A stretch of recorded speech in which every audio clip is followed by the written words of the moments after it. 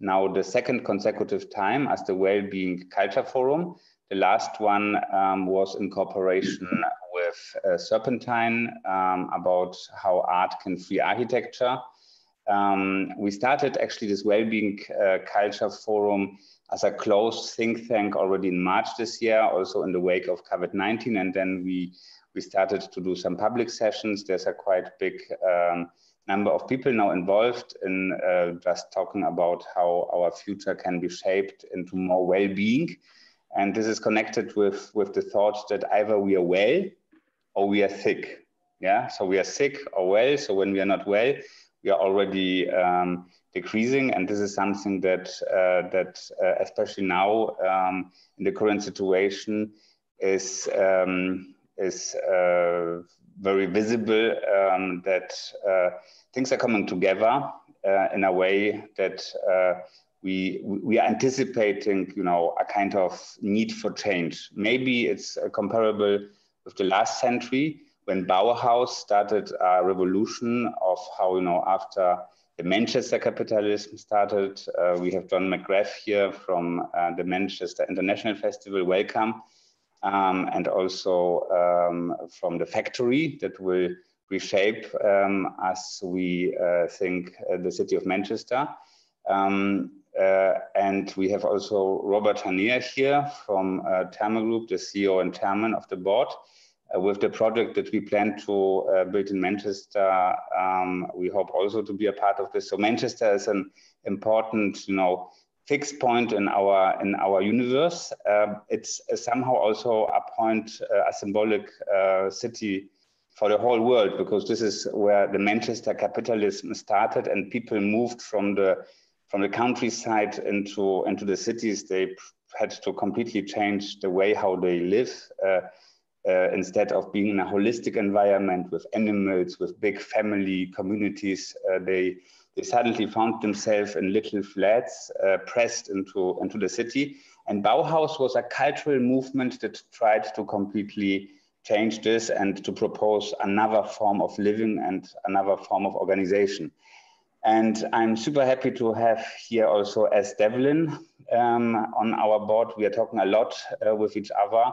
We're talking about how we can implement plans into the city, how we can do it in a symbolic form, in an artistic form, and also in a form that will engage people. Because it's all about people and how people come together. This is the topic of this talk. It's the life culture. I was thinking a lot about what means life culture, what means being live. And I think being live, first and foremost, means that we are together with other people, right? So life is a form of life, of really living, of being alive. Because if we are here together in the Zoom call, it's a kind of representation of life. So Franklin, we are meeting the first time here in the Zoom call. I can't wait to meet you also live. You said something, I mean, there was many sad events happening in the past months. One of this was the death of Christo, one of the very, very big artists that we met in his last big installation at the Serpentine. And I see here the quote of your Instagram account when you said that back then the island project of Christo 1983 was the project to unify people. He did his art out of fear. This is what you wrote on your Instagram. But the effect of his art was the unification of communities to come together. Zoe, I also welcome you. We had this amazing talk, The Right to Refuse, during the Venice Biennale as a part of our support for the pavilion of Great Britain. You did this amazing exhibition, and we will also follow up with another talk with the British Council in 4 weeks right now. And we are thinking back on the panel that we had together, and we are very happy that you're here. Also, Konstantin Shiryak, he's the founder and president of one of the most important festivals of theater in the world. It's happening in Sibiu in Romania. We are now in a talk marathon connected with this festival. We are very, very happy to have you here. And last but not least, Marc Spiegler. Marc's a good friend and here the co-host of this forum, and I will now also stop talking and will give the word to you, Marc, to start this debate. You are basically in a very special position because you just launched Art Basel online, the very first time that Art Basel is happening not live but online. Yeah, some thoughts about this, Marc, maybe as an introduction to this panel. Yeah, of course. Thank you, Mikolaj, and greetings to everybody from Zurich. As Mikolaj said, we launched today the second edition of our Art Basel online viewing rooms, and it's not Art Basel happening online. It's a part of what Art Basel is, but obviously I think, given what we're talking about today is the culture of live events, what's missing in this platform, is as great as it is, and as well as many galleries are doing today, is human interaction. It's falling in love with an artist who you've never seen the work of before. It's meeting a gallerist who is going to teach you things. It's meeting a collector who is going to patronize your programs. It's meeting a collector who's going to support your museum. It's discovering an artist who's going to go in your biennials. All these things are not happening in the same way as they would in person. And I think, I was thinking a little bit about this panel as I was walking home from launching the online, from launching it with my team.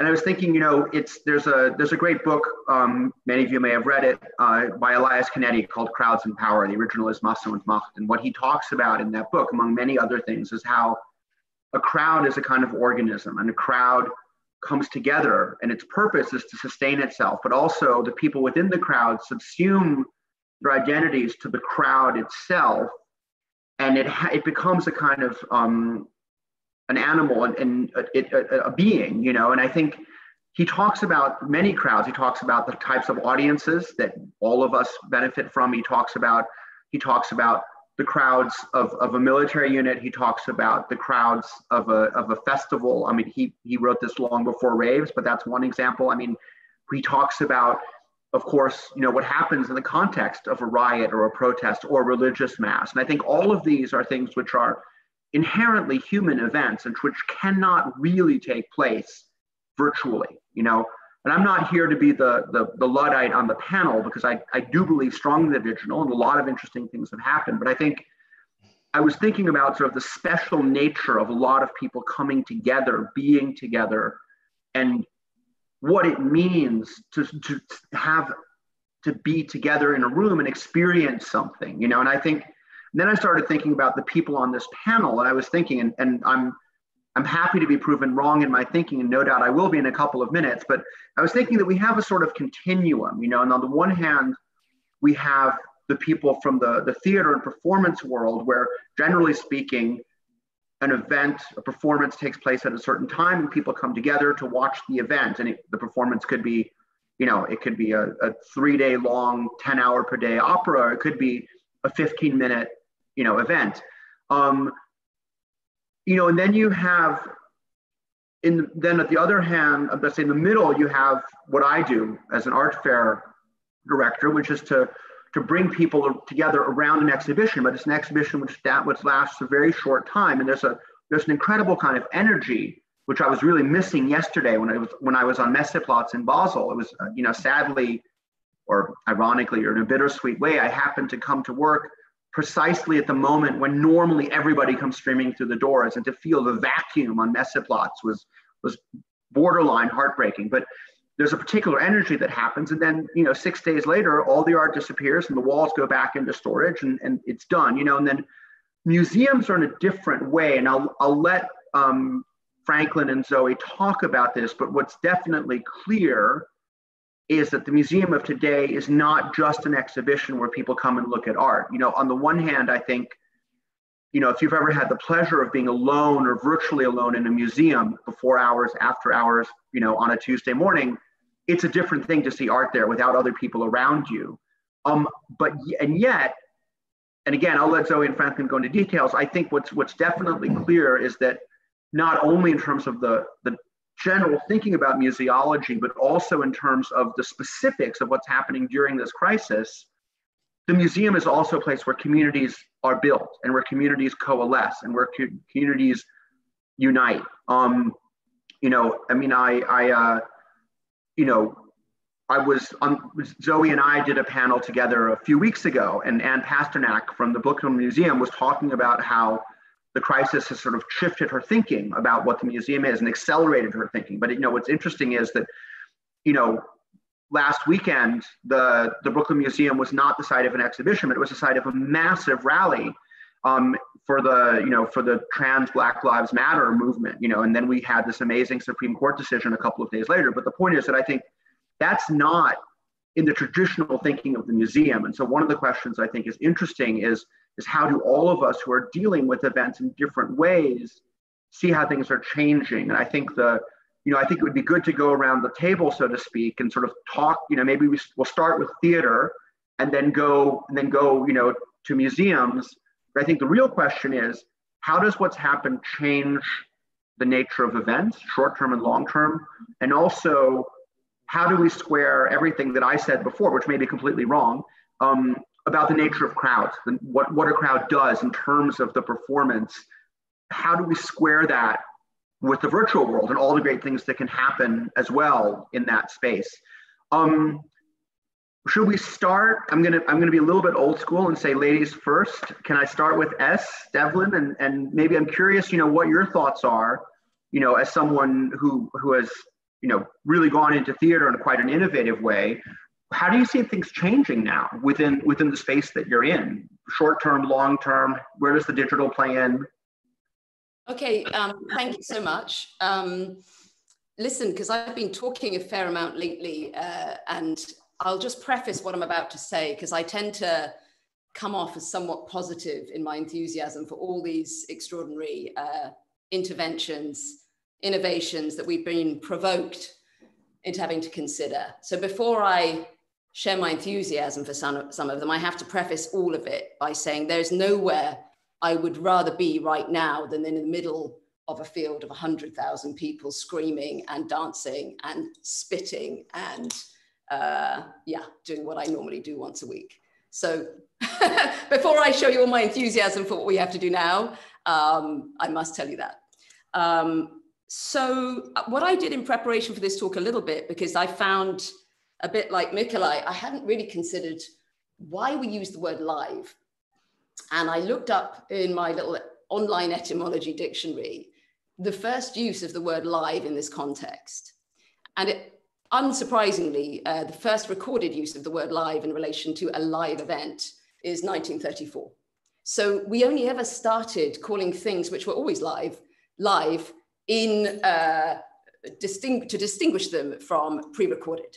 So it was live as opposed to recorded. That's what it meant. So all of this is us defining ourselves in relation to recorded versions of ourselves. And of course, in the 1930s, that meant one thing, and it's meant progressively more things as we've powered through our digital adventures. But really, when I gave it some more thought, I thought, what does it really mean? It really is talking about the nature of shared time. And that's what it was really trying to tell you when it first was used in 1934. This is time that's being lived in a moment together. Breaths are happening in that same moment of the world turning, whereas when it's recorded, it's slightly offset in time. So that's what I think this is really all about, is how do we define ourselves in relation to time? And, you know, in my world, the piece that I was right in the middle of making in March was all about collective singing. I was making a piece where the show couldn't start until everyone sang. And I had been doing a lot of research into the health implications of collective singing. And it's, of course, well documented that if you sing together, your levels of endorphins rise and you are kinder to each other. You are more empathetic to each other. And of course, what I read today is that, you know, there is nothing more toxic right now than singing together. You know, the aerosols that we give off when we project, there couldn't be anything more lethal right now than being near each other and singing. and choirs have been some of the, you know, most super spreading events. So that's what we're faced with. What I will say is, of course, the Zoom aspect, the Zooms where the Zoom is live, particularly, there have been some very successful examples of Zoom theatre where the audience remain present and vocal throughout the performance. There was a huge concert just now. I'm sure you're all aware of the big BTS concert that many millions attended live and were able to give their feedback to. What's good about it is that Zoom doesn't have a door. You don't, it levels out the demographics of those who are able to attend, the ethnicities and the social demographics and the age demographics and the ability demographics are leveled out. So I guess what we must do is take all of that with us, take it with us into the new architecture. Let's everything we've learned from this period, I guess, we take it into the architectures and the systems as we hopefully emerge.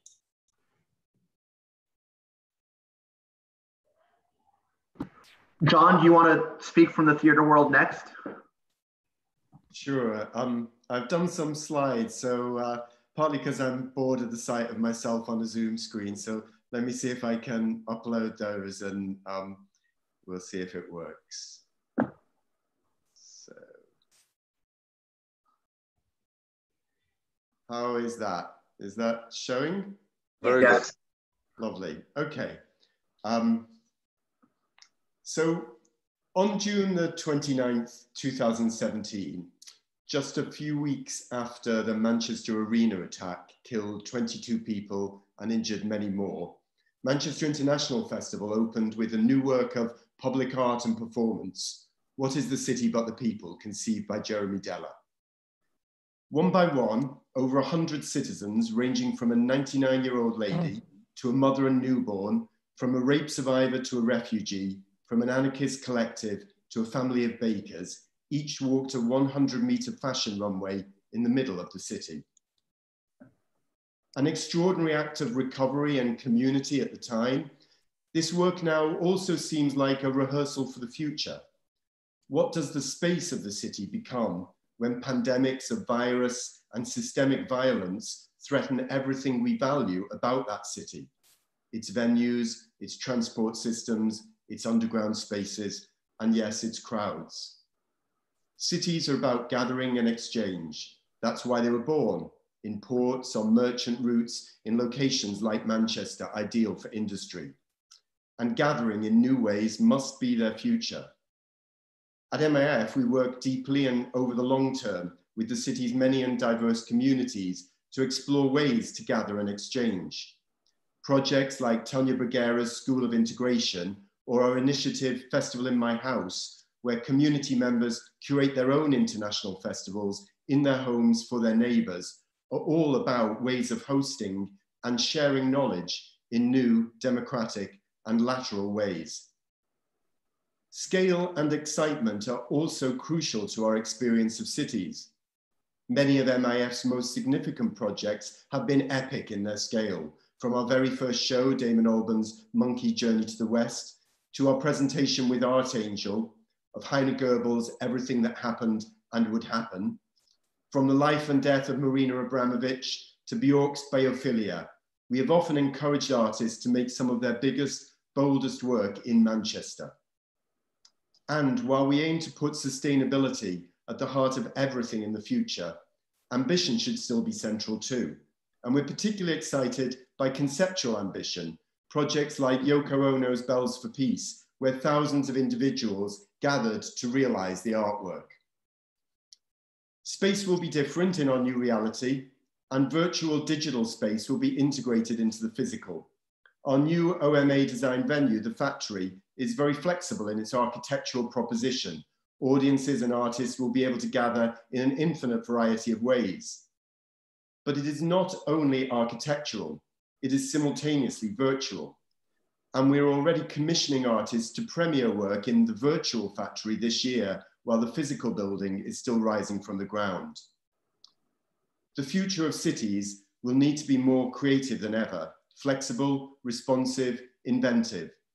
MIF and the Factory are drawing on our practices of democratic exchange, ambitious new forms, and technological integration to imagine our way into this future. Thank you. and I will try and unshare. Thank you very much. That's really impressive. We see what we are missing. Good. Konstantin, last but not least, from the theater world, how do things look from your perspective? Well, I started this festival 27 years ago. There was only 3 countries and 8 shows. Was just after the communism, just after, let's say, the prison, and was the sign of freedom and the desire of dialogue and the necessity of the community to express themselves as people. So step by step, we learn to do a festival. And we arrived last year to have 585 different shows selected from around 15,000 applicants. And we are playing in 75 different venues with around 78,000 spectators. You can imagine to have 75 different venues and to have all the tickets sold out. The festival was the engine of the culture capital of Europe in 2007, when Romania entered also in European Union. But till at that time, we built step by step what means to involve the community.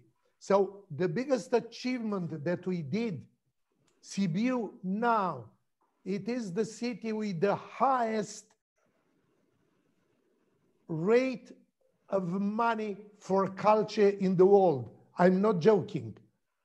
Imagine we have between 14 and 18% of the entire budget of the city for culture. But what it is really fantastic, because of the culture agenda that we developed, we are bringing back to the community 4% plus. We gave to Romania the president of Romania, the former mayor of Sibiu that was working with us for the culture capital of Europe, for the festival and so on, now is the second time elected as president of Romania. So what it is really extraordinary as achievement is building the new audience. I have in my hands the National Theatre with 68 actors employed.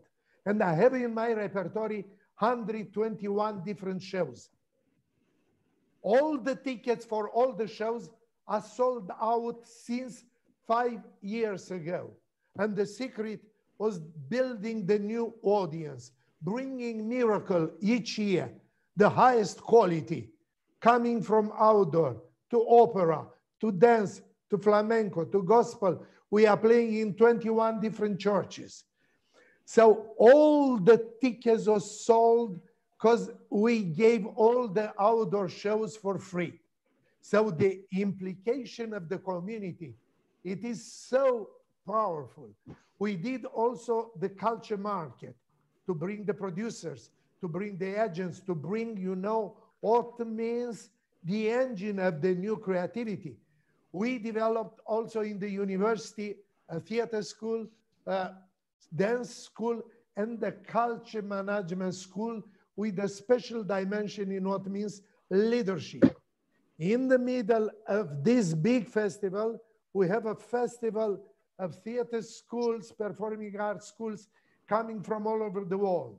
In the same time, we built it the biggest program of volunteering. We are working with around 15,000 applicants, and we are selecting 600. All the volunteers that are coming from all over the world, we are putting them in the houses of Romanians. They have kids or relatives the same age. So they are spending 1 month in Romania. They learn what it means to cook in Romania, to live in Romania, to have this fabulous experience, you know, to be 2 weeks in the festival, 1 week to learn what means review, and after that, to have an evaluation, what we'll do after that. We are doing so many projects. So I need to talk so much on it. So I think it is enough what I said since now, because everything was prepared to be presented this year with 585 shows. So I pushed the festival as the Olympic Games for the next year. And in 67 days, I'm doing an online festival with what are the most important now in the world. And I have the biggest shows from Peter Stein to Lev Dodin, from Declan Donnellan to Pippo Del Bono, from Necrocius to Ostermeyer, from Eugenio Barba to Krzysztof Arlikowski, from Silvio Purcarete to Luc Parseval, from Rimas Tominas to Jan Lauwers, from Milo Rau to Emmanuel de Marcimota, from Hideki Noda to Robert Wilson, from Angela Gheorghiu to Peter Sellers, from Johanna Mori to Sasha Waltz, from Akram Khan to Michel Noiret, Vertigo, Kibbutz, Maria Pajes, Group F, Opposito, Teatro dei Venti, and so on. It is really something fantastic. And believe me, these days, we have more than 100,000 audience online. Okay. Daily. So I'm going to segue, or we're going to segue rather, from theater to the arts world, to the fine arts world. And I guess I'll start with Zoe, Franklin, if you don't mind. And Zoe is in the very surreal position of running an institution, starting to run an institution immediately as it was going into lockdown. And so in a sense, to the extent that you're active, it's digitally active. But I'm curious, obviously, you know, you've put a lot of thought into what the Chisenhale Gallery will be, given where it is and given its history and given the future that you're designing for it. So, I mean, I'm curious, where do you see events fitting in? Where do you see the community fitting in to the mission, you know, now, and then obviously as soon as you can reopen your doors? Well, thanks, Mark. And thank you, Mikolaj, and everyone at Therme Group for having me. I think I've been thinking nonstop about that, losing sleep about it. Maybe it's something in the water in Southeast London, but I'd prepared for this in the same way that Ez did and started looking back at the history of liveness. And I won't repeat what she'd said, but I'd gone back to revisit Philip Auslander's book about liveness and was thinking about, in a nutshell, how much liveness relies on being produced through our engagement. So, you know, you and I could physically be in a room together, which, you know, unfortunately we can't be at the moment. But if I'm on my phone scrolling and doing something else, then, you know, the liveness is compromised to a great extent already. And so I think that thinking through what used to be a concern about a fear of missing out, or only having to experience something vicariously, I think there's a new way for us all to rethink what a British thinker, Nick Caldry, has referred to as group liveness, or the ways in which we can create co-presence. And for those of you who aren't aware of Chisenhale Gallery, we are a small gallery in the East End of London, but we work with visual artists on new commissions, often at very pivotal moments in their careers that go on to have a great deal of visibility and renown internationally. And I think at times like this, it's so important for institutions to really think about their DNA, you know, what makes us who we are.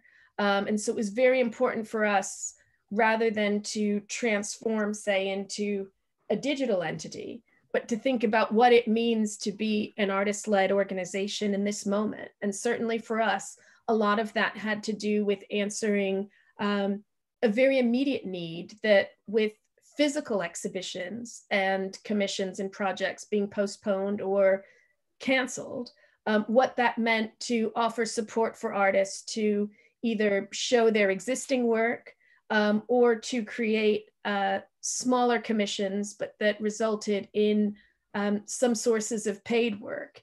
It also means rethinking how it is we work. So if you define yourself primarily as an innovator, someone who brings ideas to the table, how do you think really meaningfully about the nature of collaboration? that you don't have to be the first or the only, but that you can work in partnership with other people. In that respect, we teamed up with other artists. Tai Shani, who was recently part of the 4-way landmark win of the Turner Prize, commissioned transmissions with Hannah Norley and Anne Dufaux as a way to basically create a really fantastic outlet for artists to be paid for new television commissions that are streamed on Twitch TV. So Chisenhale's gotten involved as a co-commissioner of what will be season 2. We're rethinking what it means to be in the gallery, where you might be able to experience aspects of the exhibition at home. You know, how might we use, there are people, you know, to Ez's point, there are people who have a PlayStation, but who don't visit galleries. You know, what might we be able to do online? A friend of mine from college, a comedian named Jenny Yang, did a wonderful fundraiser on Animal Crossing, you know, using the Nintendo Switch to create a comedy club venue so that people were able to not only experience a very dynamic cross-section of comedy in a moment when people are hurting for all sorts of reasons of a really raw acknowledgement of racism worldwide, but to turn that into something that is good and that can be generative. So I think also within that, you know, some of us are aware that even while we want to, I think, create a sense that Zoom or other video platforms are providing these alternative spaces. For me, it's really redoubled an effort to think about what it means to create a safe space. I think it relates to Manchester as well. As we know, there are racists or, you know, anti-trans lobbyists who make a point of trying to breach various Zoom meetings or safe spaces virtually. So what does it mean once we're back in our physical spaces to ensure that those are safe for, you know, the artists we care about, for the audiences we work with? All of those things are part of my like very real and present thinking around how that kind of shared engagement and co-presence can be kind of meaningful and productive, you know, whether we're in the same physical room together or not. Thank you, Zoe. Last but not least, Franklin, is your museum open? I've lost track of what's happening in Miami now. No, we've been closed since March 16. I think, you know, in light of the conversation, and firstly, thank you, Mark. Thanks for having me, and Therme, thank you for having me, Mikolaj. I appreciate it, and sure. Panelists. We started as an institution in 1984, and Mikolaj, you mentioned it, the passing of Christo having a particularly strong resonance for us because our founding director, Jan van der Mark, worked with Christo for over 30 years. And actually, the first project that I would consider to be a kind of the beacon of contemporary art in Miami is 1983's Surrounded Islands. That whole project was about participation, obviously, was about the type of brilliance that Christo and Jean-Claude brought to all of us in terms of bringing people together, in terms of creating moments in which dialogue, cross-cultural conversations, all of these things had the potential for happening. And I think of that very much as the genesis of a conversation on contemporary art in this city. Our museum opened 7 months after that project with Jan van der Mark. And I think he took that spirit, you know, being a museum in Miami at that time. It's not like we had a huge museum down the street. We had the Bass on Miami Beach. There was not the same sense of offerings as many cities in this country, at least. And so the idea that we could be a place for people to come together was very much a part of our formation. This idea of creating a physical space for people to be together, and particularly in that moment, which is a moment that we must reflect upon so often to the moment we find ourselves in now, is that our museum was founded very much in a time and space where our city was undergoing a lot of racial distrust in the wake of a killing in 1979 of a guy named Arthur McDuffie, which caused protests similar to the ones we are seeing now throughout our city in the early 80s. We also had the backdrop of the Mariel boat lift, which is sort of second massive generation of immigration from Cuba. So you had a sense of a place that was not understanding each other, a place that needed a physical bridge to come together. And I think we were founded upon some of those ideas. We began as a center for fine arts, which was mainly just a place to bring people together. There was no permanent collection. That came 10 years later. And with that permanent collection, we called ourselves Miami Art Museum, like we were going up from being a center to a museum. Then we became Perez Art Museum Miami in 2013 and opened this beautiful building done by Herzog and de Meuron, a place that is built off of the vernacular architecture of our situation here on the water in the Caribbean, and a place that kind of sits on stilts. It is an incredible venue for bringing people together, and that's what we do. We are driven by that mission. And all of that is now something that we have to completely reconsider. I am anxious and feel like this is an incredible opportunity for all of us to create in a way, an alternate future. Not that I wasn't excited about the future that we had, but I just feel like we have the sense right now of being able to create something quite different. And it involves a connection to audience that is going to be totally different, right? So if everything we did in the past was about creating more, bringing in more people, right? And here in this little city, we were bringing in at 300,000 people a year. How do we move forward with this idea in a COVID universe filled with social distancing? How do we create this same sense of collegiality, of camaraderie, and of the potential in physical happenings together? Is something that we're all confronting. And I think that there are positives and negatives on both sides. We're sitting here today, different time zones, different places, and having this conversation. And I've always find that to be such an incredibly, one of the many silver linings of this moment. We do a program here called Local Views, which focuses on artists from Miami and South Florida. And we would do that in the museum pre-COVID, and we would have a nice intimate group of about 20 people on Thursday evening. Now we have an intimate group on digital resources of 100, and people are logging in from all over place and getting this opportunity to convene together. So how do we build off of the many positives of this incredible moment to create a world anew? And if anything, for us here in Miami, and I can't say only here, but everywhere, we're all feeling it.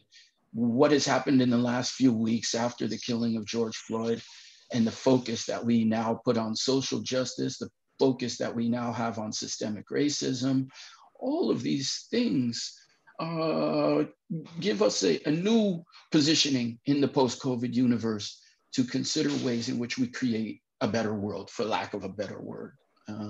So I'm anxious and feel optimistic about that. Franklin, I cannot tell you how moved I am by actually every word you are saying, because this is exactly how we feel. The situation during COVID was already,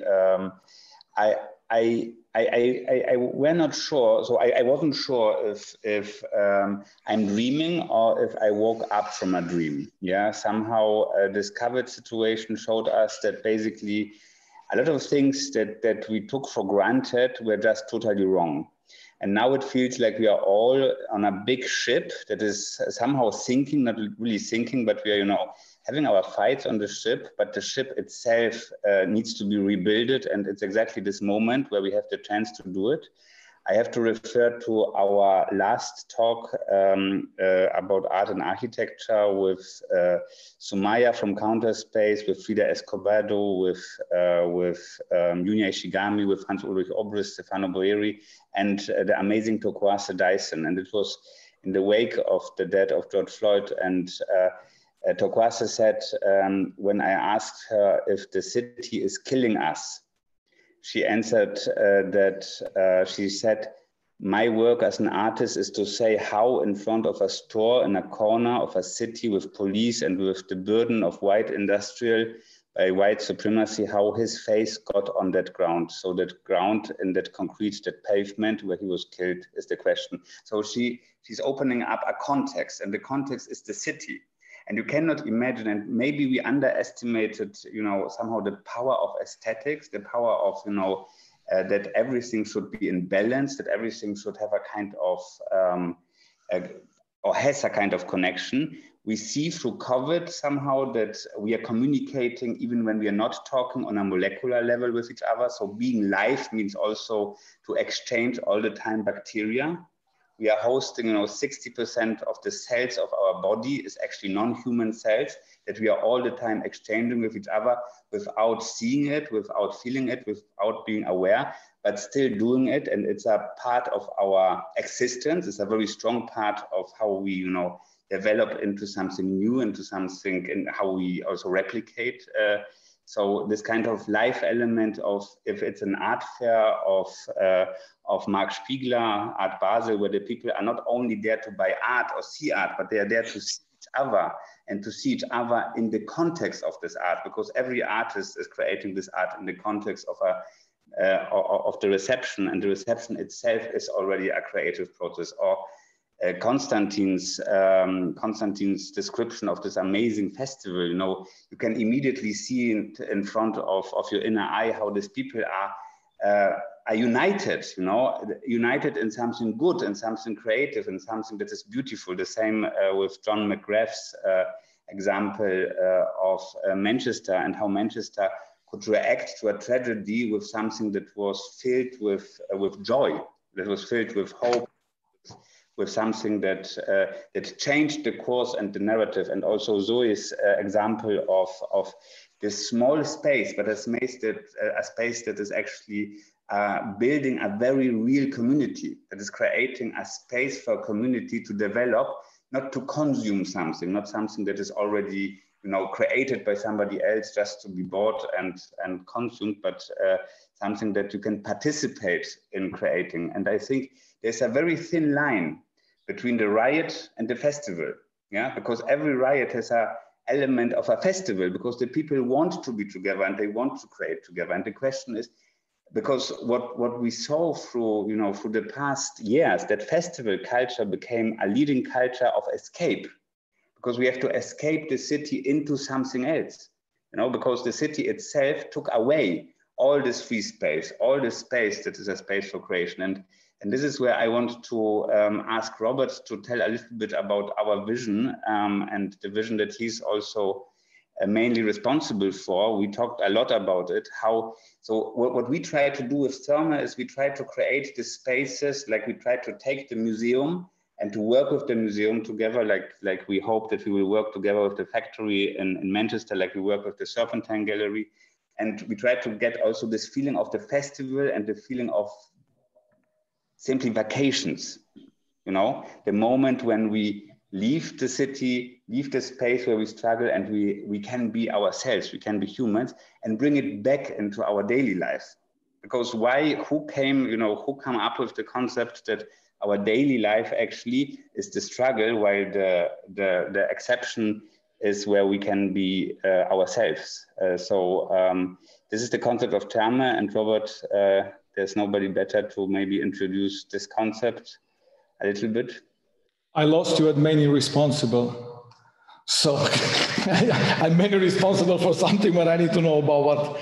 So I'm really happy that we're having this talk today. Tomorrow we are following with a series of talk in the context of the Sibiu Festival, which we are now doing in the 3rd year.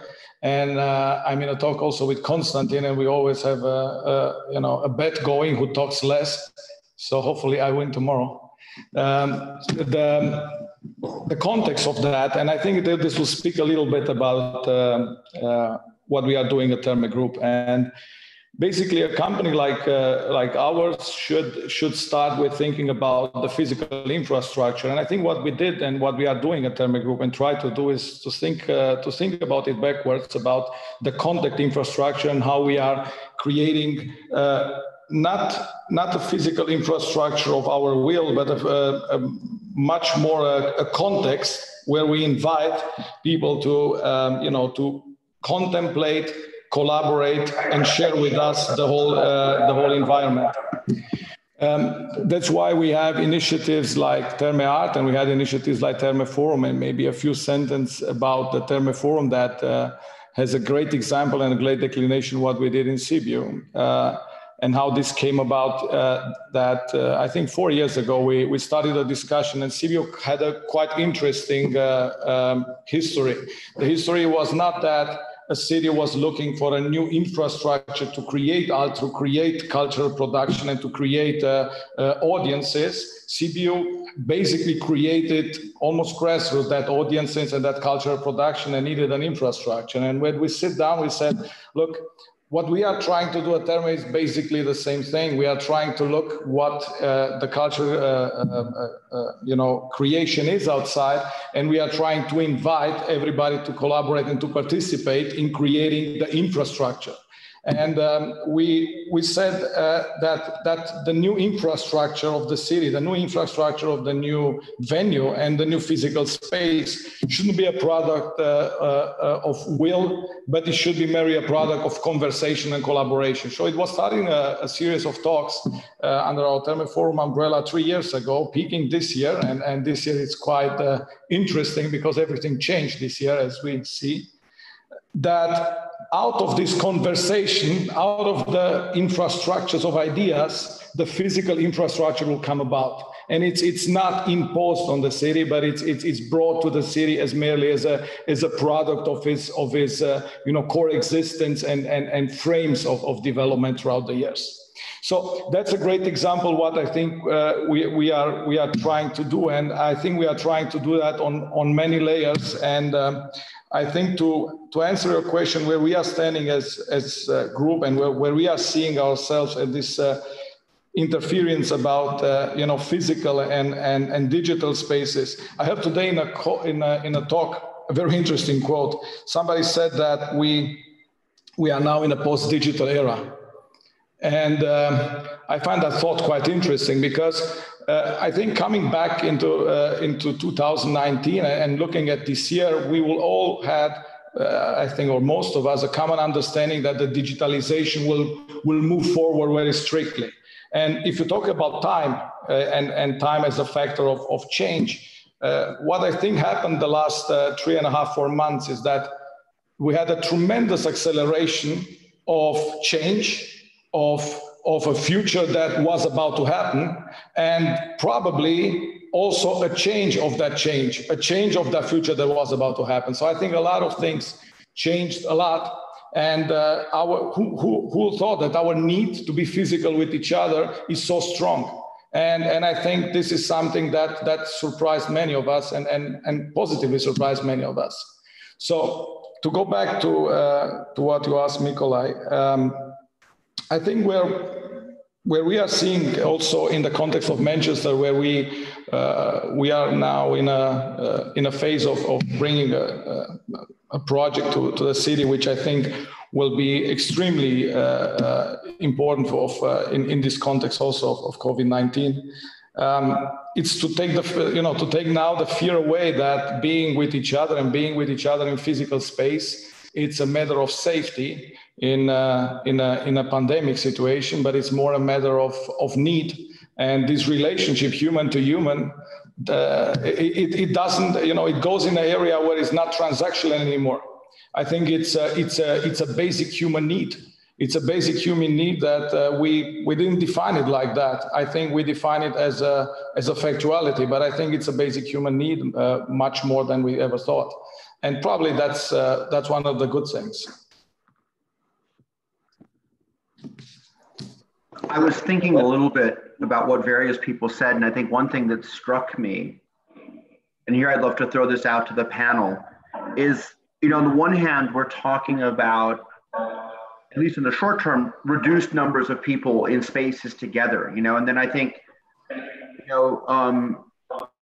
Zoe made this very good point about, there's a very different thing if I'm sitting here and talking to you, or if I'm sitting here and talking to you like this, because I'm not there. We live in a state of continuous partial attention if we're not careful about it. And so an optimist might say, and I'll be the optimist here, an optimist might say that on the one hand, the crisis drives us apart or doesn't allow so many of us to be together, but that perhaps having been denied each other's presence for so long, when we're together, we'll be more engaged. This would be the great thing, is if people who haven't seen their friends for 2 months turn their phones off when they see their friends, or people who haven't seen a live performance for 3 or 4 months don't start taking pictures in the front row and lighting up the thing, and I think it's I'm curious what the panel's views are, because I think we have on the one hand, a health need not to congregate, but on the other hand, I think a human need and a cultural need to be, for those who are present, to be more engaged than they were in the past. So I guess my question to you is do you think I'm delusional in my thinking or not? You're muted. You're muted. Yeah. Muted again. Muted again. There you go. How am I now? You're great. I wanted to dive in just because when you mention the relationship between audience and performer and between each other, I do think this is an opportunity. I've been using this phrase, forgive me, but I've been using the phrase a kind of renewal of vows, because what I had remarked, I mean, weirdly, I had just made a piece with Dave about my perception when I was arriving at some of the large-scale concerts I was working on. And just responding instinctively, my perception was that I was looking, if I had arrived from another planet, I would think that the people attending the concert were actually the glowing screens, and that the blobby things underneath them were like sort of quite sophisticated consorts or chaperones or sort of transport devices for the glowing screens. That's what it was beginning to look like. And there were interventions being made by some performers saying, look, please, we're here in the same time, let's interact with one another. And I do think as we tentatively begin to try to come back together, it'll probably be outside. And I think the sort of terms of engagement between audience and performer will be revised. I keep thinking about the terms of engagement of drivers. Drivers are respectful of one another's safety. They respect the 2-meter rule on the highway because they want to be safe. They want the person in front of them to be safe, and they have passed the highway code. And I believe that we may have to enter into something like that kind of mutual responsibility towards one another as we start to come back together. And I guess my closest experience of it was when working on larger Olympic ceremonies, when we cast huge numbers of members of the public as part of mass movement moments. These are people who are not professional performers. So in a way, the audience perhaps comes on that set of terms of engagement. They come as participant. And maybe that's a sort of, return perhaps to how theatre began, which was as ritual, as participation. And when I was a teenager, we went to the Rocky Horror Show in the 80s, and we dressed up and we knew the call and response. We knew what our role was. We had to say this bit here, we had to wear this thing. So maybe the wearing of protective masks could be attacked as an adventure, as something that's, you know, a place to set our imaginations. And maybe the spacing between us, there's ways to create exquisite, beautiful geometry, top projected geometry, like we do in big Olympic ceremonies.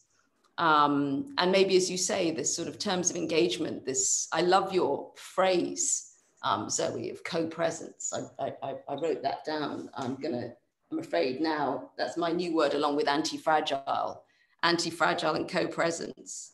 And group liveness. I was just writing those down while you were speaking. I think they're fantastic phrases. So I think if we can cultivate anti-fragile co-presence, then this hiatus, and we know that these hiatuses have happened before. We know that they happen periodically in Shakespeare's time. This hiatus is a time for us to sort of grow, look at everything. I mean, I've been phoning heads of West End theatres going, let's just remind ourselves that most of what goes on in those spaces is not great. You know, it's not inclusive demographically, socially, racially, age-wise, finance-wise. You know, let's take this moment to make some big sweeping revisions that we needed to make anyway. Yeah. I think there's also another important element to this, that if you want to be together, really together with another person, you have to make yourself vulnerable, yeah? And this is something, for this you need a space. That's actually something that Frida Escobedo, when we had the last conversation, she told us that this was this piazzas, you know, in Mexico. People, they had a certain ambiguity, so you could just go there and the old people would use them in their way, the young people would use them completely different. They were not predefined as a function and they were open for everything. Like a kind of city as a theater, yeah, where the play happens just spontaneously and the people can, because they own it, they know that this is their space, this is their safe space. And I think the capitalistic, the extreme form of capitalistic economy created spaces that are not belonging to the people. They are somehow rented to the people or sold to the people on a temporary basis, but they're not really feeling like home. And the question, I think, here to all of us is how we can apply the practice of you guys, because we are creating festivals, museum shows, communities, to something that is that we can build. Yeah, and this is where our group is also extremely interested in, and this is why Robert and me founded this Therme Art program, to see how we can infuse into real builded structure, because building is complicated, right? So for building, Robert was mentioning, I think, 5 times the word infrastructure. So infrastructure is something that you really need to build, you need to plan it. So this is maybe why it very often turns out to be very simple, because you can only invest in simple things not to do anything wrong. But I think now we have to step up the game. And I loved what Franklin said, actually, that our future was just changed. And this is a big chance for us, you know, so to apply artistic practice directly into our real lives, not only outside. John, you seem to be on the same page. Yeah, I mean, Robert said something, I think you said the phrase infrastructure as a product of conversation. Yes. And I think that sense that infrastructure should be a product of conversation as opposed to a product of economy and power structures is a very good starting point. And I think at the moment, certainly in the world of arts organizations, much of the conversation has been quite institutional and quite institutionalized. When we talk about the return from COVID, it's all about how do we do social distancing in theaters, etc. But I think, as your point is, that we need to look at what was going on there previously in the first place, and was it any good? And actually maybe return to the artists and ask the artists for better ways to congregate, and for ways to congregate that are more co-present, as you say, Zoe. We're working with a dozen plus artists at the moment around work for next summer for the festival. And every conversation with them has to be placed in a state of provisionality that we wouldn't usually be doing at this point. We'd be saying, okay, we know it's these dates, we know it's in this space, we know what the creative team is, we're beginning to sense what it will look like. But now every conversation actually has to start by, if none of that can happen, what's most important about this project, about this inquiry, and how do we hold on to that? So I think that sense that there's a different quality of conversation with artists, and that the answer to these questions about how we gather is inherently a creative one rather than an institutional one, is something that we should very much hold on to. I was thinking, Let me John, revert to that. I think it's quite important what you said, and I'm completely agreeing with that. If you look at how infrastructure is creating now, infrastructure is basically creating by a justifiable need. It's not just the need of it, the economical need of it, but also a need that needs to be mathematical or classical in a kind of a structure, mostly a power structure, justifiable about that. And the question is how you create vision. Vision is need, but ahead of time. Need is reverting a kind of historical piling of I will say inequalities or things that basically didn't balance or didn't get into an ecosystem. So I think that will be an interesting challenge to what will happen after this post-COVID era, because this time gets us thinking about, I think, one fundamental concept. 4 months ago, the human being was the only source who drove change, who drove climate change, who drove any kind of change. And what happened now is that nature drove this change. So basically it got reverted as the human being who was in charge for the good and the bad to be out of charge, to be put aside, and nature took over and drove a kind of a change where human beings are now responding to. So I think these two fundamental things that involve contemplation, conversation, and humility in the end are fundamental to any kind of infrastructure. And in the last, I think, 6-7 years, almost I'm not referring at infrastructure almost exclusively on non-physical infrastructure. So I'm referring most of it as infrastructure of human beings, of thoughts, of things that can be built, because the physical part of it, it's the end product of that. I'm usually not interested in that, because that will come about exactly how it should come about. The first part we are more interested about. So I think that's extremely important to revert that. Sorry, I think I interrupted you, Mark. Oh, I was actually going to, I was thinking, John had said that infrastructure is a result of conversations, but you can also flip it around and say the conversations are the result of infrastructure, that you can create an infrastructure which creates conversations. And I think, I think probably of everyone on the panel, I work on the shortest timelines because we do 3 fairs per year, and I think within the art world, museums are the ones that work on the longest timelines, just because often they're doing complicated shows, they're lending works, they're borrowing works, they're doing works with other institutions. And I think, as Robert pointed out, or rather as John pointed out, we're in this moment of conditional planning, and then I guess my question to Zoe and to Franklin would be, to the extent that you're the people who have the most permanent infrastructures on this panel, that you have buildings which can be opened, can be used for different things than they were intended to be. And to the extent that your planning cycles are thrown off by everything that's happening, how are you are you rethinking, sort of the role of the museum in terms of spurring physical conversations as those things become more possible? What do you see? Do you see the museum as a stage for a sort of unplanned, undirected conversation, as a stage for, what's the role there? And I'm not suggesting it wasn't there before, but it feels, is it more urgent? Is it different? How do you think about the way you coalesce a crowd and then catalyze conversations? Well, Chisenhale is a gallery, so more like a Kunsthalle model. So we don't have a permanent collection.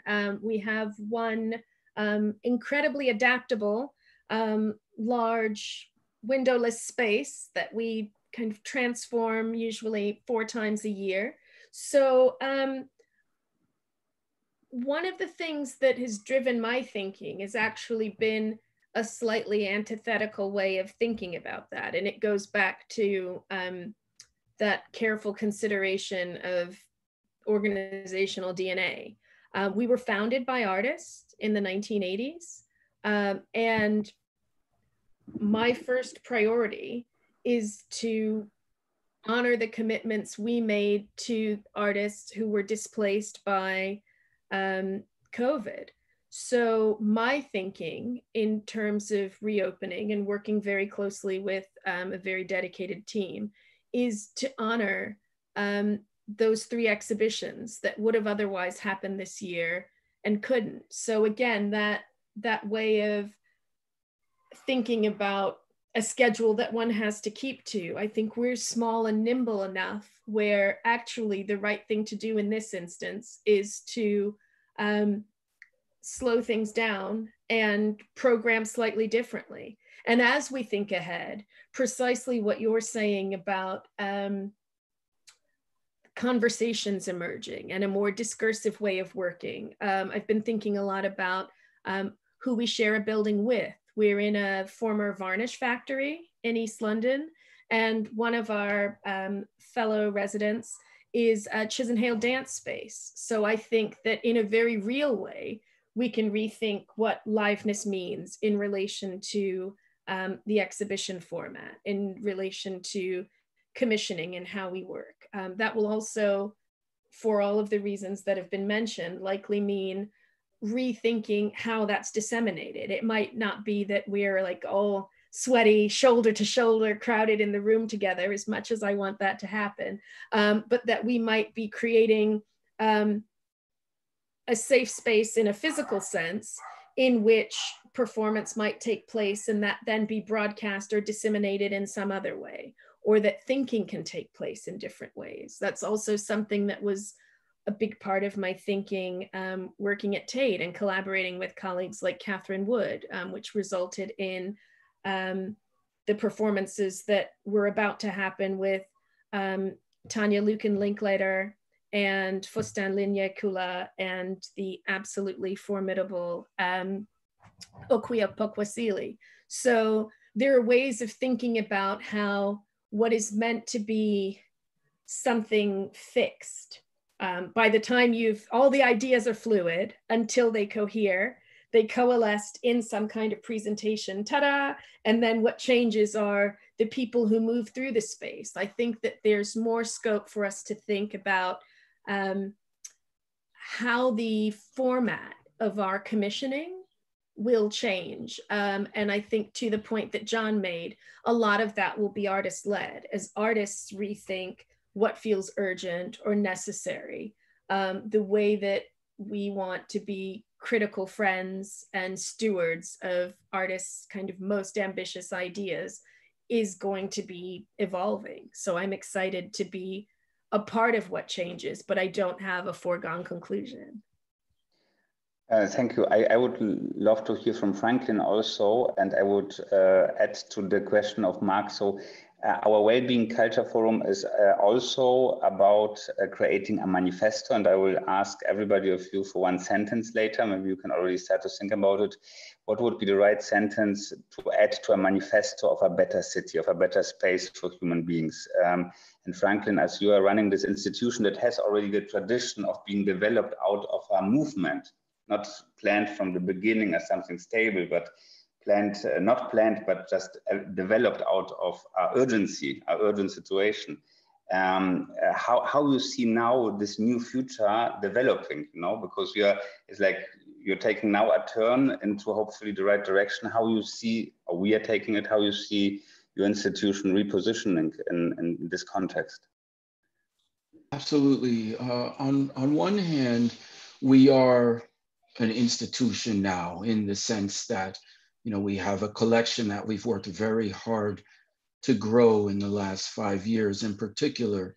And so I'm excited about getting to see the fruit of that, to see what kind of thematics and what kind of juxtapositions we can create with all of this work that we've collected that we have not had the opportunity to actually present until this point. That's exciting. For us, being in a place like this, outdoors is the new indoors in many ways. right? So we're thinking about programming outside. Why not? I watched a Dave Chappelle special a couple of days ago, and it was brilliant. No, he's sitting outside, he's in a sort of amphitheater, people are socially distanced, everybody can hear, and it's a different type of experience. We're not trying to squish everybody in. As much as I love there's so many elements of physicality and coming together that we all miss so dearly right now, but I really appreciate what Marc said in regard to, do we hold these moments in a different regard when we see each other again? I can't imagine seeing somebody at a fair right now and walking through them, or December at Art Basel, walking by them and actually worrying about my phone like I inevitably do and have done in the past. I think it will truly be a different moment for us to appreciate each other's physical being. And I really look forward to that in a deep way. By the same token, I also think between a couple of museum experiences that we've all had. So last year, at one point, I found myself thinking about the Manil collection in Houston, where I used to work. And this building in this little neighborhood, right, built by Renzo Piano to be a big inside of a small place. It was surrounded by little bungalows. So how do you let it still be a part of that character? And then you go inside, and it's a place where you're most often, you have a confrontation with beautiful works of art that is often a solitary one. You know, it's not this kind of audience or attendance driven event. And then I think back to being in the Louvre last year and trying to see a picture where really what I was taking a picture with was not a picture, it was a picture of people. And it was about the congregation of people all trying to see the same darn thing. So I love these two kind of poles, these opposites, and I look forward to getting back to those. But the one thing that I would say is a guiding light for us within this moment, and it makes me think of my old friend Cesar Garcia in Los Angeles, is mistakes, right? He runs a place called the Mistake Room. And although we are an institution with a collection, a significant one, and we can do those things, and we're gonna do those things, we also have to be ready to take mistakes, to make mistakes and say that, what the hell, let's see what happens. Can we do a show that is a new way of thinking of things? Can we think curatorially in ways that are innovative and unique and take into account our new situation? I hope so. I don't know exactly what that looks like, but I know as a director in this moment that we are being forced to change. Our budgets will all change. And I hope that we feel as though we can make some mistakes and try some things that aren't going to work and figure out what does. Yeah, that's actually super beautiful. I think the courage to make mistakes will prevent much bigger mistakes. This is something that I think is something we can take out of this talk, that the courage to do mistakes is so much of this moment. Sorry, Mikolaj. Please. But so much of this moment is about learning from each other and recognizing and I think absorbing from other people. So for us to also let go of some of the reins or some of the power structures that we all know need to be reconsidered in this moment will potentially put us in a better situation. I have one question that is directly related to this that I want to direct to Konstantin, or as you wanted to say something. Sorry, you raised your hand. So I mean, Franklin, I so agree with what everything that you're saying, but I particularly agree with this question of courage and between us as a community. I wanted to just sort of put something to everybody that I've been thinking a lot about, which is, now that we know how much we can do by Zoom, do we, as a community of artists and curators and people involved in cultural, do we set ourselves some kind of flight budget?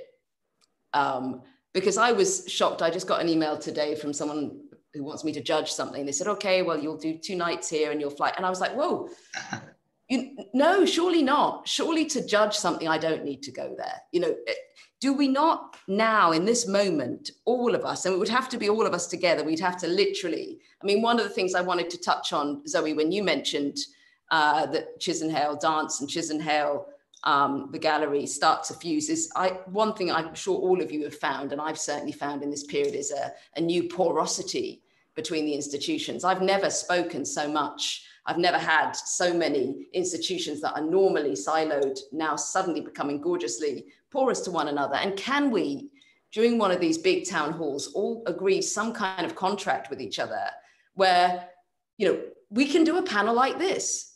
Normally, all of us would be getting on flights to do this. And surely we've got to come out of this going, when do we fly and when do we not fly? Because we're all culprits in it. How do we do that? I'd love to know everyone's thoughts on that. Mikolaj, you are a great traveler. How are you going to stop, man? Come on.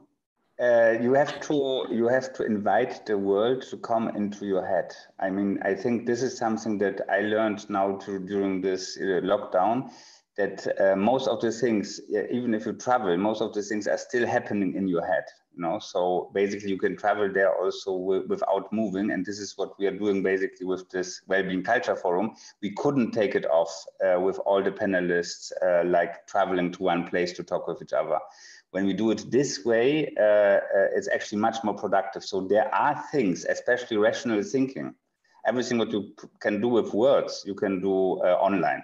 Everything. I mean, I've been thinking a lot about the paradigm of the football match on the TV in the pub. So what you get there is a group of people who are a community. They're not alone on their phones. They are together. They have that, you know, physical, corporeal togetherness, and they're physically local, but they are watching something that's digital and global. So they're part of a digital global community and physical local community. Could we, like John, you know, partner Manchester International Festival, you know, could we partner that together with Konstantin's festival? So you have a cross broadcast. So all of that extraordinary stuff that Konstantin just described to us. And by the way, man, I just want to be there and see all of it.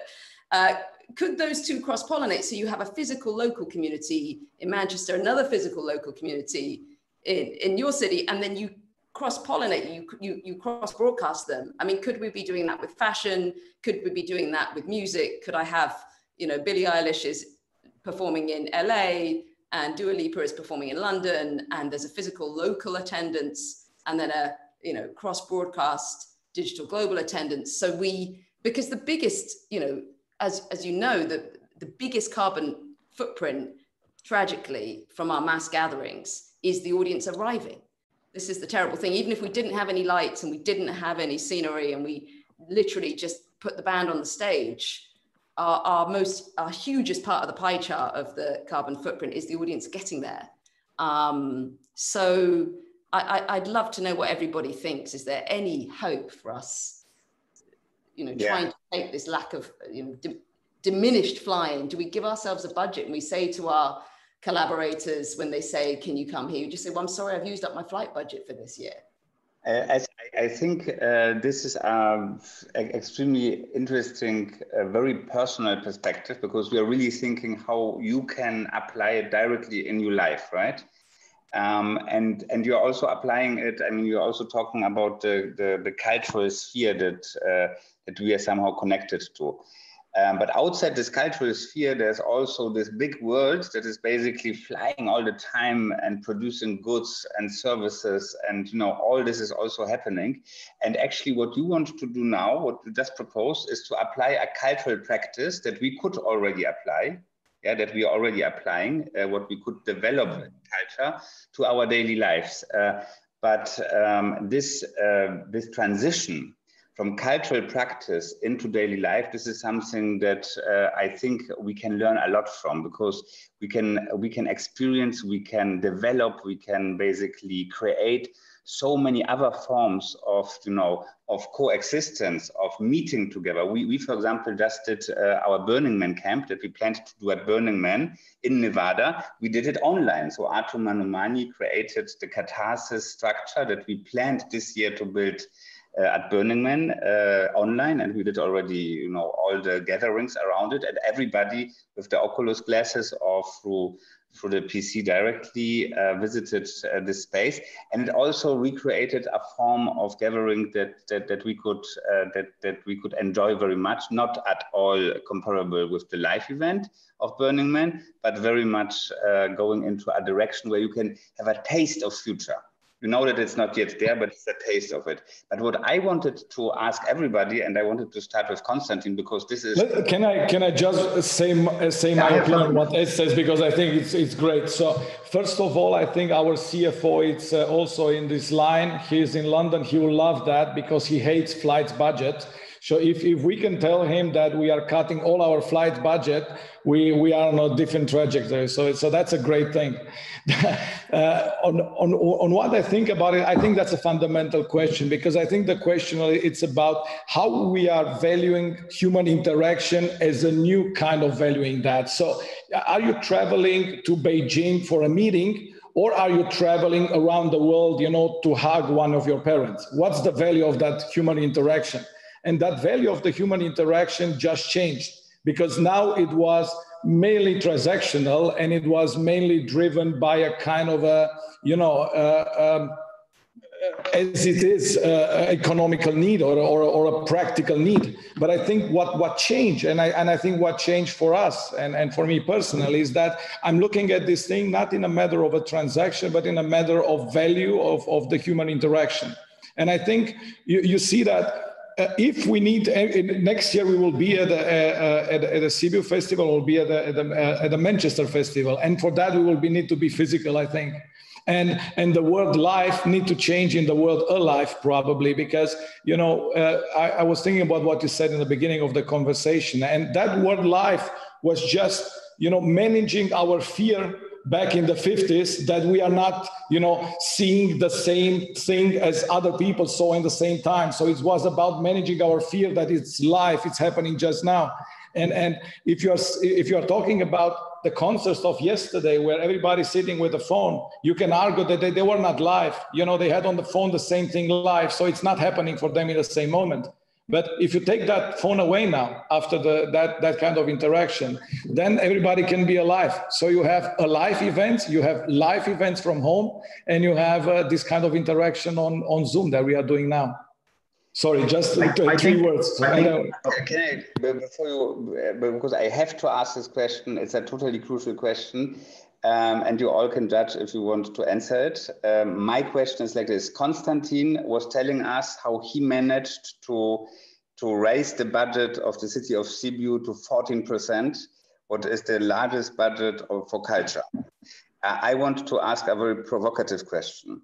Please. Why can't we do it upside down? Why can't, isn't the festival the better city? Couldn't be culture the main content of a city, John? Couldn't the Manchester International Festival be the city of Manchester? Couldn't the budget for culture be 80% of the culture? I mean, it's a provocative question, but shouldn't we see, in the wake of automatization, in the wake of like all the investment forums that we are participating in, all the big hedge funds, they are all investing now in human-related services, yeah? No, in services, because they know we are that talking too much. Believe me. Yes. The things are more simple.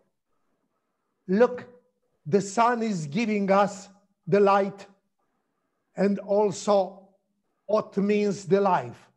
And it's not asking something back. Last year, the theme of the festival was the art of giving. So if us as creators, as producers, if we are doing something without to wait something back, we are building another kind of audience. What I said, I got from many presidents, emperors, and so on. a lot of awards. The best award that I'm receiving late in the night when I'm leaving my office at 2, 3 o'clock, I'm jumping in a taxi. And there are so many moments when the taxi drivers said, Konstantin, you are not paying. It's the biggest prize. So we have the content. Now I have 5 different shows already produced, able to be online, but able to be also on the stage.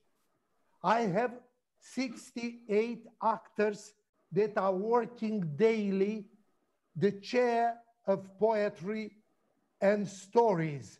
And at 9 o'clock each evening, all the kids from my community, but not only from Sibiu, from entirely Romania, and everything is translated in English, in German, in French. The kids can hear stories, can hear poetry. In the same time, I have so many conferences with the best personalities, so I can produce this.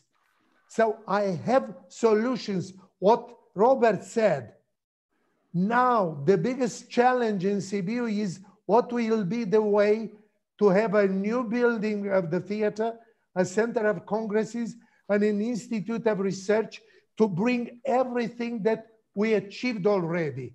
Because we don't need now to fight to bring a bank. For my festival, I have 8 banks that are fighting to be partner with me because they need my visibility, my quality in what I'm working with all the public. When you have in 2.5 months, nearly 3 million visitors in what we produced, and we did an improvisation from March till in this festival, and there was 3 million visitors. Nobody got this amount of visitors. So everybody, they want to be together with us. All the banks, all the producers, all the sponsors, and so on. So it is about miracle. It is about quality. It's about what I said, building trust. So this is Marc. You had a comment here, but I think it's going in this direction. Can we make the city a festival? Can the city become a theater? Can this become, please, our main content of our lives? No, we might take care of what means the people from each community. If we are paying attention of their celebrations, if we are looking what religion they have, and all the celebrations in a year, what are the natural celebrations coming from the seasons? What are the job celebrations? And if we are doing a culture agenda related to the people, they will be together with you and they will pay attention in what you are doing with them. If you are taking care for their kids, believe me, I know to say by heart 3 weeks entirely poems. So I can give for everybody a gift. And what I'm teaching to my students, also to my collaborators, is to give, not to wait to say, give me. No, I'm giving you. And if you are giving each day, and if you are paying attention for each person from your community, for sure you are a winner.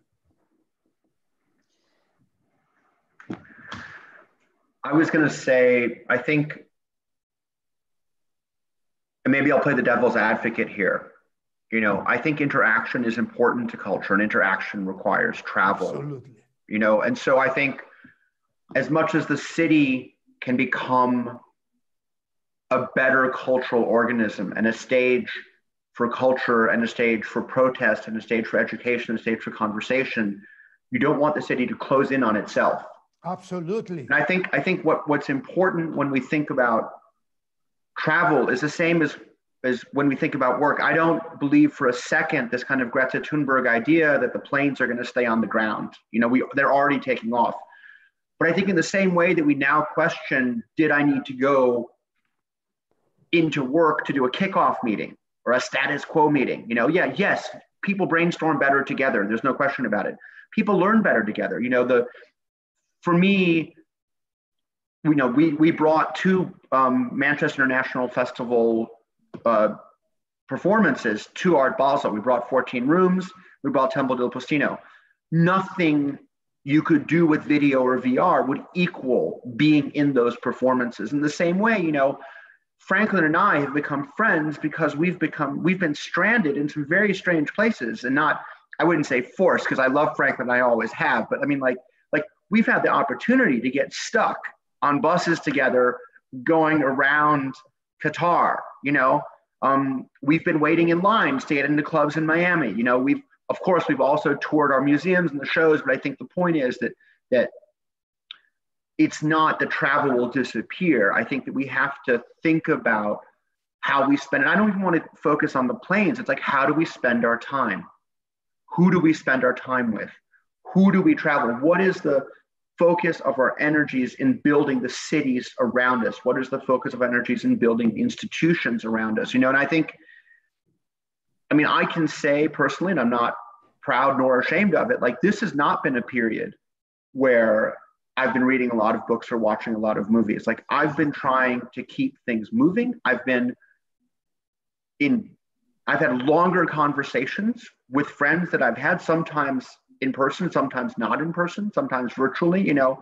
And it's been a very rich time in that sense. But I think, you know, we have to continue those. We have to say, you know what, it's better, to Franklin's point about running past each other, you know, at a fair, because that's what you do, you know, to be where you are, you know, and not in your phone, you know, but your phone also has its moment, of course, because it connects us to lots of people. And I think in a sense, you know, if this, and I really hate this kind of silver linings thing. Like I wish COVID-19 had never happened. It's going to have a terrible effect on people. And those people are going to be predominantly poorer and darker skinned than the rest of the world. Let's not pretend that this is a good thing. It is a terrible catastrophe with some silver linings. And, you know, if it forces us to rethink how we relate to each other, if it forces us to step away from our phones, if it forces us to build cities that are more open to culture and to each other, that's a good thing. We should have gotten there by ourselves, but as a society, we didn't have the maturity to do it. But I think in a sense, you know, we as all of us, as people who stage events, I think have to think about how do we make those events where places are where people choose to be, prioritize. They don't just show up, you know, to show face, and then they're really present so that real things happen when we interact with each other in physical spaces. And I think that to me is kind of the challenge of the future of live events. Like, how do we make every event count? How do we make every presence count? How do we make every trip count? You know, and not just how to do things because everyone else is doing it. You know, we have to put aside the FOMO, you know. You know, maybe it shouldn't be fear of missing out. Maybe it's fear of missed opportunities. Like we travel when there's an opportunity to do something real and not just to show up so people knew we were there. I totally agree with what you said.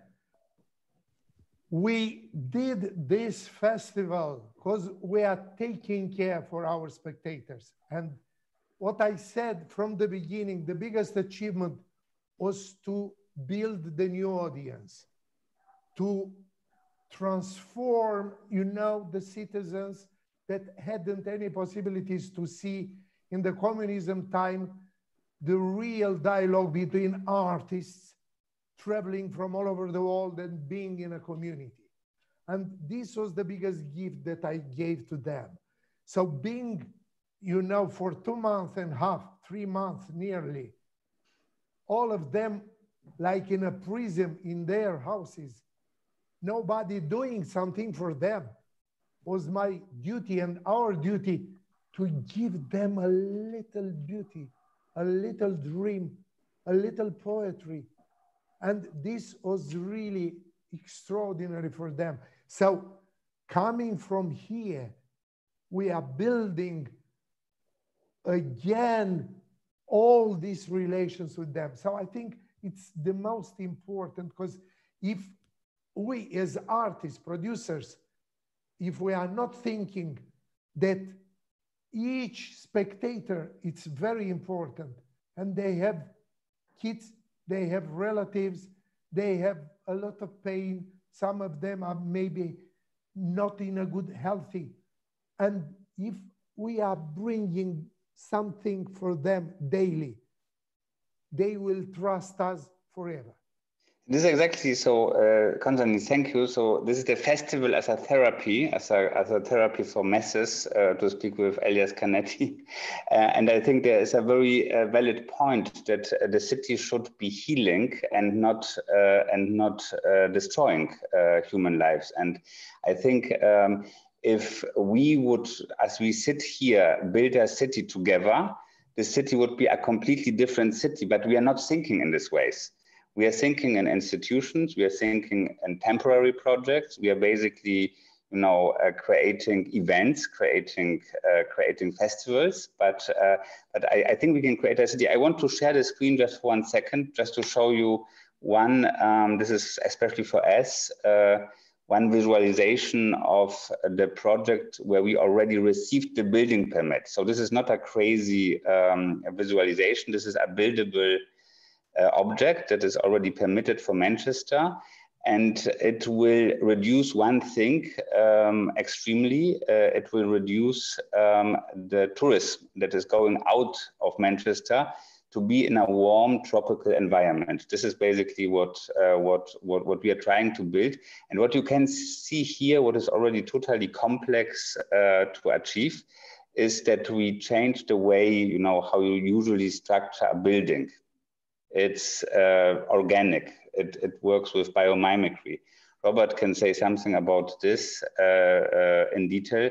What I wanted to share with you is just a thought that we can rethink the city. We can basically build whatever we want based on the experience that we have and the cultural practice that we have. So the festival can become the city on a long term. And I would like to, maybe as a closing round, to ask everybody out of your experience now, the experience that we had in the past, basically 3-4 months of the year 2020, what would be the sentence that you would like to add to a manifesto of a better city, of a manifesto of a city that you would like to live in and that you would like your children to live in? Maybe Zoe, if...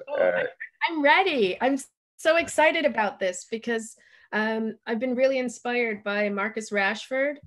For those of you who aren't in England, obviously Great Britain is a unit out of many countries, and with the schools closing soon for summer, or even some that have only partially reopened, both Scotland and Wales we're going to carry on offering meals to children who need them over the summer months. And if it weren't for a very phenomenal young man who's a footballer named Marcus Rashford, who knows hunger from lived experience, campaigning for the government to U-turn in England so that the children who need it have lunches here as well, then many, many children would be going hungry between mid-July and September when they went back to school. So for me, I think that, and this includes artists, this includes so many people, but to sum it up, for me, a better city uplifts its most vulnerable.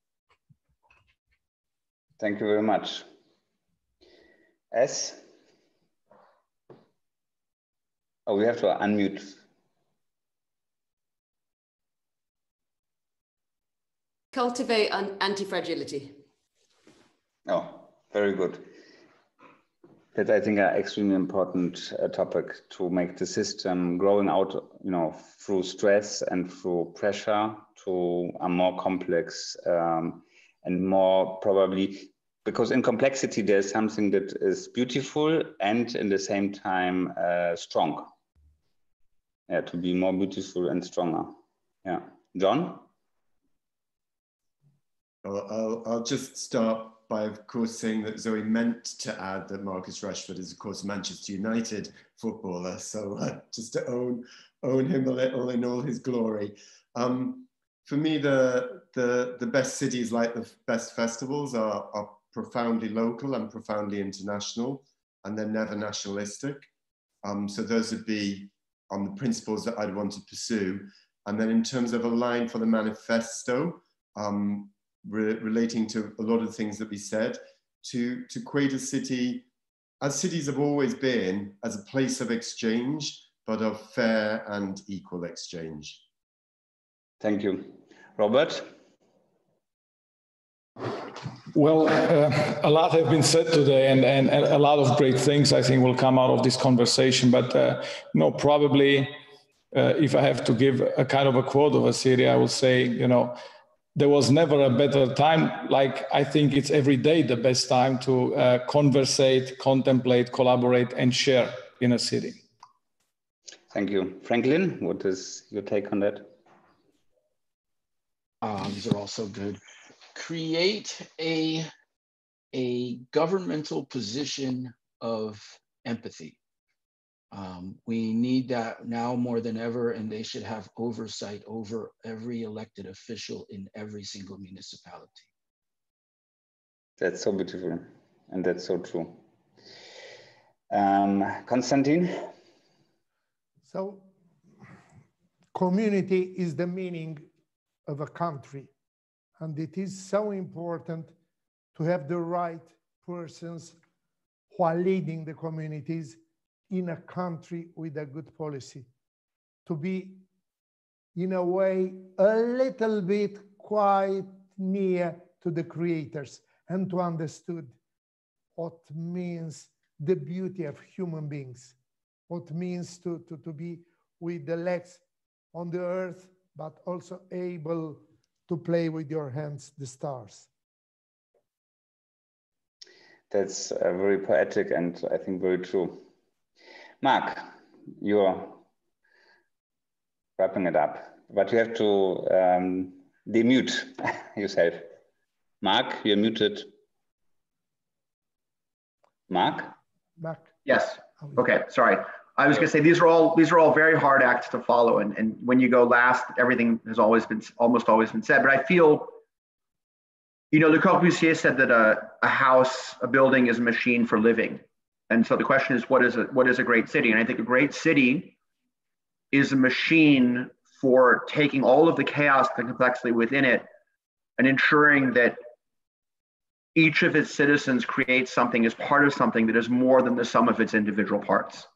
That a machine creates opportunity, a city creates opportunities for everybody within it that would be impossible without the others there.